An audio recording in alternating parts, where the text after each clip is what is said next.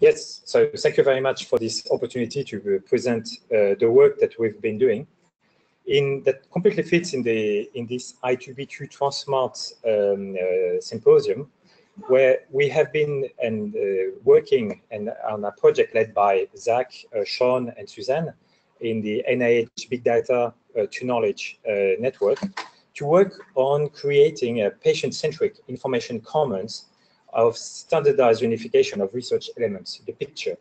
And so what I'll be showing you is a small subset of this project, which is the Picture RESTful API that enable us to have a fully access to all the data. So as Zach mentioned you this morning, I2B2 and I2B2 Transmart are two elements that can be accessed through this API, but there's many other ones. And that's the whole point, is to be able to have the link between all those different layers of information. Looking at the precision medicine report, where they took the analogy of Google Map, where we all have today on our iPhone, Google Map, with all the different layers of information. And this works very well to have satellites, protocol, traffic jams in real time, the opening and closing hours in real time, everything centered by GPS coordinate. The idea of this report and what we managed to do in the context of this picture project is to create a patient-centric information commons for patient data. So not centered by GPS coordinate, but centered by patient identifiers across all those different layers of information. So the first thing we've done is to be able to integrate everything into central database common, and then how to access this data, how to make sure that we could have access to all these different layers, because in reality, we can't move all those different layers of data. Now, some of the data sets are too big to be able to move from one center to another one. So the idea is, how can we have a RESTful API to be able to access them across the network? And showing you the example of one use case of making the link between genotype data and phenotype data, where we can integrate any kind of patient-level data, for example, with the phenotypes, where they could be either registry or longitudinal EHR data, and then creating a baseline of the phenotype describing what the patient has on the one side. The same thing on the opposite with the genotype, to create from the different biosample a baseline genotype, and then to be able to, as needed for the research query, to go and and have access to those derived phenotypes directly from the API. The key point is to be able to first create those baseline genotypes, and then to have per research study to be able to define them, because the way you will define those derived genotype or phenotype will change per study, and depending on your research question. The whole purpose here is not to create yet another API or another database. The whole purpose is to have something that is useful and actionable today in order to do biomedical research. So that's why our driving force was really to be able to make sure that this could be useful straight away. So in order today in 2017, it has to respect with the FAIR principle to make sure that it's findable, accessible, interoperable, and reusable. So we use different stack of open source research infrastructure.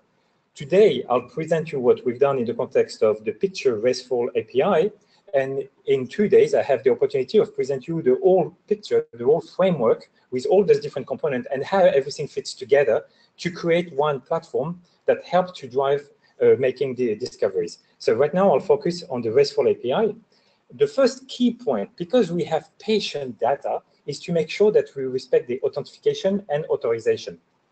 So what we use is a centralized federation authentication mechanism using Zero to make sure that we do not store any password. We use the enterprise identity providers across and using the professional emails, or when we have, because we also have projects with parents so that they can use public identity providers like Google, Facebook, to be able to log in within the platform and to make sure that they are who they are. And then, based on this, to be able to access all our platform, either the user interface of I2B2 Transmart or the RESTful API, and that's what I'll show you in demo, or the Jupyter Hub in order to do the reproducible science. So the first part, the authentication, and then the second part, the authorization, which has to respect with two standards, to make sure that someone who's first authenticated is authorized, to make sure that they are allowed to access this patient-level data, and all this to be works from the UI, but also, and the key point is from the API, so that any data point, you are authorized to access it. And the infrastructure I'll show you a live demo on will be on from using R in a Jupyter notebook to querying using the R API to be able to access 3 different databases that are located in 3 different servers on Amazon. So one using clinical longitudinal phenotypic data in I2B2, another one using full annotated exome in SciDB large-scale database, and the exact exome aggregation consortium database, which is not in the I2B2 format. It's a large 2x2 table, a giant 2x2 table, which is also accessible through the API, and how to make queries across all those different datasets. And so the key point is to see here the scalability, so that we could have, and that was the driving force of this project, that we could have any patient-level data. It doesn't have to be I2B2. I2B2 is great because it shows its success, but then we really need to, in order to be able to scale, into other database model, so that we don't force people to use the I2B2 model. That was one of the key points. So the clinical example I'll show you is using an autism clinical dataset, the Simon Simplex collection, where we have 2,800 families, where we have the proband, here the affected kid, with all the data on this kid, with more than 6,000 clinical variables, with all the also data from both parents and at least one unaffected sibling. So it's a quad family with a lot of clinical data and full annotated exomes on all the family members. So there's 8,600 full annotated exomes, annotated VCF, accessible through the API. And the clinical example I'll show you, something that is already known and discovered from this dataset, is that when you have, for a subset of this patient, a CHD8 gene mutation, you have a larger head circumference. So that's the only thing I'm asking you to remember. CHD8 gene mutated, you have a larger head circumference, and those are 6 of the 8 kids that are present today in the database, where we have the consent to show, of course, their photos. And you can see here the head circumference adjusted by Z-score. When you have a CHD8 mutation, there's a larger head circumference. So this is an example, looking at all those layers of information that we talk, the pancake, to go from the genotype, CHD8 with a mutation, and to look at the phenotype with a complex phenotypic data, which is an adjusted head circumference by Z-score. And now the demo of showing you this use case.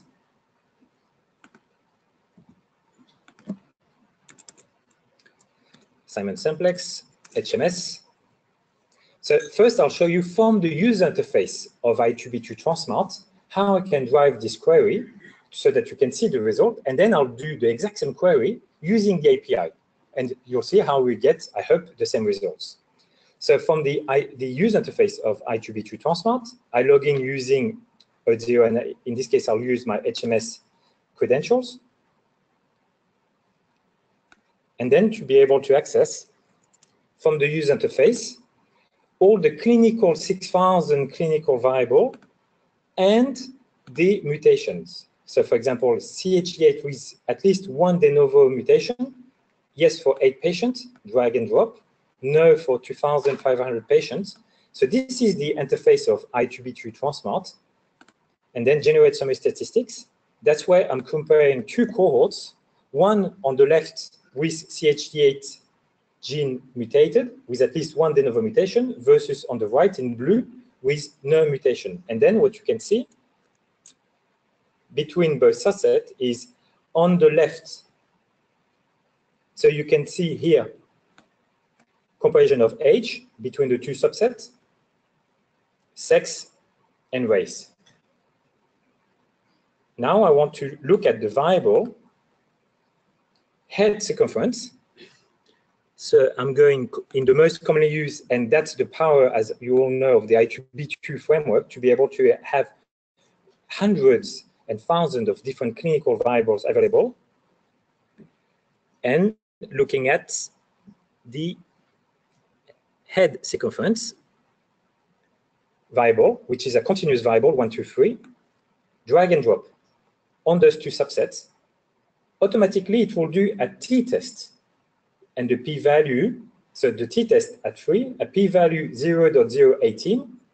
So I'm asking you to remember this number, 0.018, where it compares the mean of 56 centimeter for the patient with at least one de novo mutation of CHD8 and 54 centimeters with no mutation. So comparing is this difference statistically significant? Yes. Am I allowed to do that? There's no adjustment here by the age. And so this is a rough, but that's how they did it in the paper. So this is a very, because there's a real signal here, I didn't need to do the stratification by age, and I still get some results. So on purpose, I'm showing you a simple example that was discovered using this dataset with a p-value at 0.018. This is to generate hypotheses. The user interface is not to be able to do a full-scale analysis. I'll show you how you can do the full-scale analysis using Jupyter Notebook with the API. But the first point is really to be able to touch the data with no line of coding. I use just the mouse to be able to have access to this dataset. And now what I'll be doing is to access the API. So I need to be authenticated to use it. And so on my user here, user profile, I have access to an API token, which is only valid 12 hours, BD2K picture API key. And this key, what I'll do now is to integrate it in, I'll first show you using Postman, which is a tool that enables to make API calls so that you can see, and if you can read it here, the API calls. So if, for example, I'm trying to use a wrong key, so for example here, SSS, then enable to start session, and I'm not authorized to access it. Then what I'll do is by accessing here, putting a success key, then accessing the resources. Here, what is connected, as I showed you, there's 3 different resources, 3 different databases, 3 different tools that are accessible right now through the SPI. The first one is SciDB. SciDB, where there's 8,600 full annotated exome right now, where we use, and the purpose of SciDB database that was created by Stoneberger, who created Postgres, is to have this column-based database that enables to do algebra directly in the database, so to have a full scalable variant store. And we can run all those different operators in the database to be able to access it. So the key point is, for example, the aggregate, count, approximation, average. So all this is exposing SciDB internal API, and the purpose is it's now fully interoperable with the picture API. So you have one place in order to make query across those different databases. So the first one being SciDB. The second one is EXAC, where the different elements you can query are very different. For example, by gene, ensemble ID, transcript, string, region, where it's exposing all the variant data that EXAC is providing through their database. And the third one is the I2B2 tree from I2B2, where you recognize all the API calls of I2B2. So we didn't create anything. We are just exposing through a common API.